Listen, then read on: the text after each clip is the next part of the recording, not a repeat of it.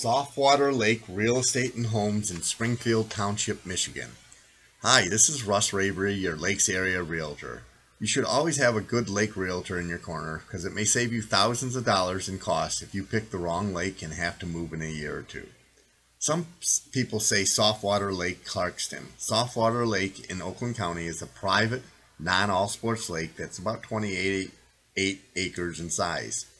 I believe it's a non-all-sports lake because I see electric pontoons and paddle boats on the lake and no speedboats. 28 acres is small anyways for an all-sports lake.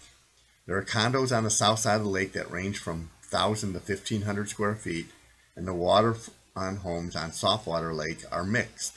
On one side of the lake, you will find the older mixed bag of lakefront homes that range from 800 to 2,000 square feet. Then there's a couple of streets of newer built lakefront homes that range in size from about 2,500 to 3,800 square feet. These homes were built in the 1990s. The children on the lake go to Clarkston School District. All the condos on the lake are on city water and sewer. However, the homes are mostly on well and septic, though there are some exceptions. If you're thinking about buying a lake home, you'll be glad to know that I offer a great home buyer bonus most realtors do not. If you buy it and close on home with me, I'll buy you a new kayak, grill, or lawnmower.